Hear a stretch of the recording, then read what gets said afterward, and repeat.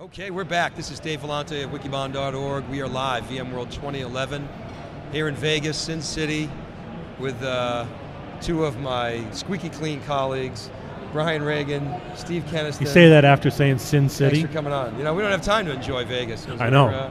We're running around like crazy. Absolutely right, Dave. All work. Welcome back. I think this is my 100th time in Vegas this year. I don't know why, but everybody's having shows in Vegas, so we'll take it. VMworld, 19,000 people, quite an event. We had Rick Jackson on, we're talking off camera. Next year it's moving back to San Francisco, which is definitely a change of pace. But Brian, back at IBM, great to see you as an executive in a cloud role. Absolutely, Dave. Great. How's that going? Great to be back here at Wikibon and SiliconAngle and theCUBE. Yes, it's 30 days in, learning a lot. Really trying to understand, and the reason we're here at VMware is really trying to understand what this inflection point means. As more mission critical applications become virtualized, what is that? What are the implications in terms of disaster recovery, business continuity?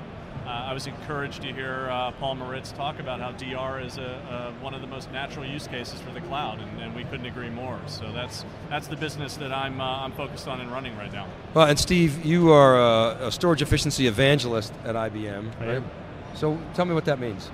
So essentially what I go out and do is I talk about how storage efficiency, both for IBM and for the end user, is really affecting them. What are the key technologies? What are the trends? What should they expect to see from IBM? Where's it coming? What are the different products it'll be either embedded in, or how can they acquire it? Where is it going? You know, so Brian and I do some work together about talking about, as we make storage efficient in the cloud, how important is that? How do you sell it? How do you promote it? That sort of thing.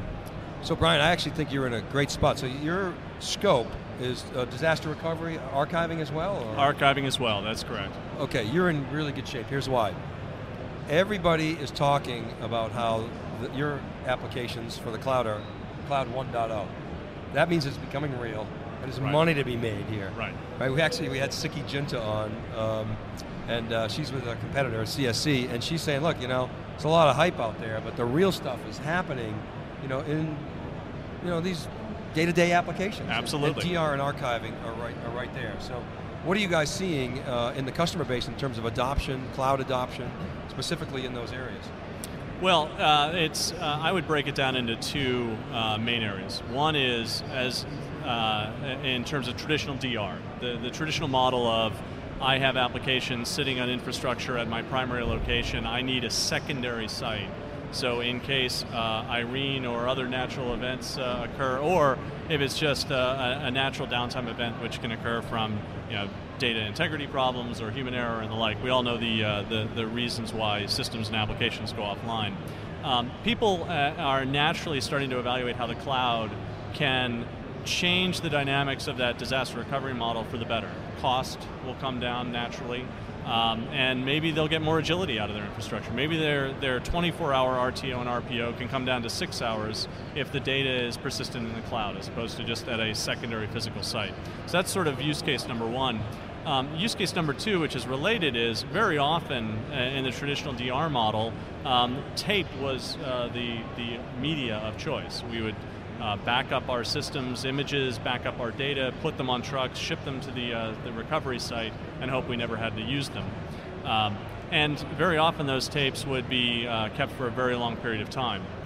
Fast forward to the disk-based world of storage, and all of a sudden what we're talking about is an archive use case that first really serves a storage optimization purpose, but ultimately as we start layering in more information management, governance, compliance, search, and discovery capabilities on top of that, that obviously expands and extends the value that we can offer to our clients as they preserve that data for long periods of time. So I want to drill into the cost a little bit, and then come back to the optimization piece. Cloud is rental, right? Yes. And rental is almost always, maybe always, more expensive than owning. Why is cloud less expensive? Well, I think it comes down to very similar to a traditional managed service model where, yes, the physical, the capital cost is more expensive to rent. But the operating expense for rental, I'm essentially nearly eliminating the operating expense. And as data grows and as the information environment becomes more complex, those OpEx costs go up. So what we're really doing is we're neutralizing or minimizing or almost eliminating the OpEx while perhaps seeing a slight bump in the CapEx. So if I could translate that, a cloud service provider, which you are, is going to be more efficient at managing infrastructure and be able to pass those savings on to the customer. Absolutely. The point I've been making a lot today is every customer we talk to, almost everyone anyway, budgets are flat. We're asked to do more with less. Headcount is down. Does that describe your business? If it's going through the roof. Yeah, right? Absolutely. If our CFO were here, he'd be talking about how we need to continue to take costs out of our environment, which is why efficiency is absolutely vital to our business. But you're as growing, a service right? provider. Is the point? Oh yes, you're investing. absolutely. Yeah, absolutely. And so the innovation is the cloud service providers are innovating. They're pouring money into that innovation, whereas the traditional IT shops are like, okay, keep it flat, cut it. It's not our business. Right. And so. Now that brings me to optimization. Steve, what's the intersection between what we're talking about here in cloud services and optimization? Is it fundamental? Is it a nice to have? Is it a one-time hit? Give us some insight there. I think Brian nailed it on the head, and you two talking about the economics of it all, right? If I'm going to continue to get hammered on the economics of running my complete infrastructure, and I'm going to sell to the CFO that I'm going to outsource this, and I've already sold the fact of the matter that I can actually take the operational cost and extract it from my environment, right? Now what am I doing? Okay, the next question from any CFO I know is what's next, right? So if I can compress it locally, or if I can shrink it locally, or dedupe it locally, or provision it better locally, and become more efficient, and then whatever I do in the cloud, I can get a better dollar per terabyte rate because I'm using less physical space, right? All of a sudden, I'm really now having a much deeper impact on that financial budget. At the end of the day, right, it's really going to come down to finances. And we've all witnessed that curve that shows, disks doubling every 18 months, and when they double, they're the most expensive ones, but I need the capacity. Using optimization technology, you don't have to ride that wave anymore, right? You can actually stay behind the curve, wait for the expensive disk prices to fall, be able to put more data and have more capacity available to you without shelling out the money every time you turn around because they need more capacity. So how about pricing? Everybody thinks cloud services, you think Amazon. Sure. Swipe the credit card, okay, get a monthly bill for S3 or EC2. Is DR is a little bit more complicated than that, isn't it? So what's the pricing model? How's it shaping up?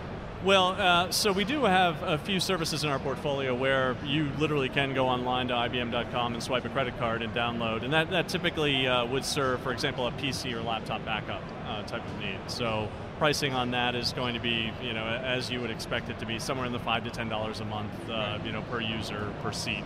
DR, on the other hand, really takes the shape of how much of your infrastructure are we really talking about? It's rarely one server, right? Is it a physical or a virtual server? So that's going to change the pricing. Is it, what are your objectives in terms of recovery?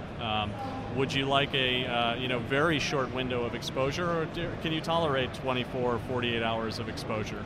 All of those variables kind of play into both a capacity-based cost as well as there are service costs on top of that. So in the case of a declaration, in the case of a test, those tend to be more one-time charges versus ongoing rental charges. Is that a belly-to-belly discussion that an IBM sales rep or an IBM channel partner has with the customer?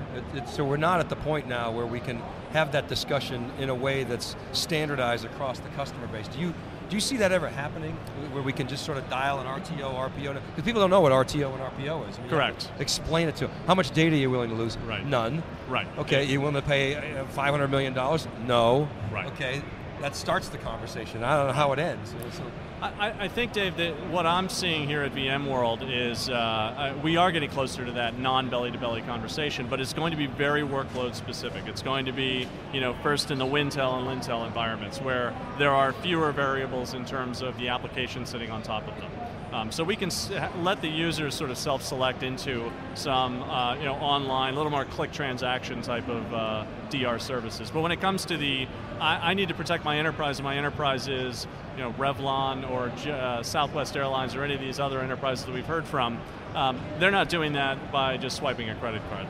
They're designing and really building resiliency into their business from the ground up. Dave, I think what you're seeing, right, is this whole notion of RPO and RTO really just changing to a quality of service when you get to the cloud, right? So it's now no longer, what is it? It's here's what I want, how do I get it?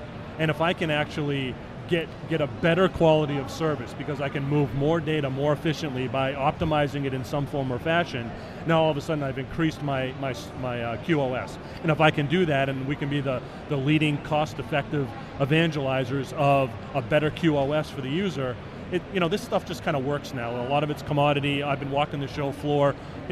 In the old days, you used to have to internet in to go see a demo through. Now this stuff, they show it up, they wheel it on the floor, it just works. So we've gotten past that hurdle. Now it's, I want it to work better. I want it to work smarter. I want it to work more efficiently. And this is what the cloud is enabling, right? Yeah, I think that point about quality of service is a really good one because that allows you as the cloud service provider to package things, guarantee a level of quality of service. And maybe it's not just cost plus, maybe it's value. As a buyer, I'm happy to pay that. So that's good. My last question, Steve, is can things like real-time compression actually speed recovery, or is that not the case? No, absolutely, right? If you think about if I can actually compress, and let's just hypothetically take a 50% compression ratio, if I can move a file back to my storage over the WAN, that's 50% smaller. In theory, I get 50% better performance. So instead of moving a terabyte of data, I'm moving 500 gigabytes. If I'm moving 500 gigabytes, I can move 500 gigabytes faster than a terabyte. That becomes hugely valuable to me. And it helps me increase my quality of service, and what did I do? I added a little layer of compression, right? All right, guys, we're out of time. Thanks very much for coming to the CUBE. Brian Reagan, Steve Kenniston from IBM. Appreciate you sharing your knowledge and your insights. Great to have you. Thanks Dave.